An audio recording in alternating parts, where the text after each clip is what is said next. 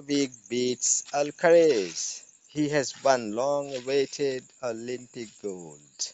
Novak Djokovic, he beat Carlos Alcaraz in thrilling fashion to secure long-awaited Olympic title and complete the career Golden Slam.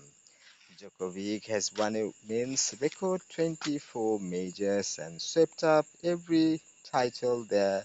He is in tennis finally clinched Olympic gold at his fifth games. The Serb is now 37 years old. He put in his best performance of the year. He beat French Open and Wimbledon champion Alcaraz 7-6, 7-3, 7-6, 7-2 in front of a packed crowd in Paris. He sealed the title with a forehand winner, then turned towards his box, arms outstretched in disbelief before throwing his racket to the floor after a draining match which lasted just under 3 hours. After hugging Spain's Alcaraz, Djokovic immediately burst into tears and he fell to his knees in the middle of the court.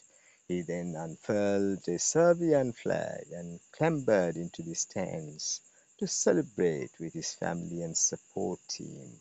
Djokovic is just the fifth player.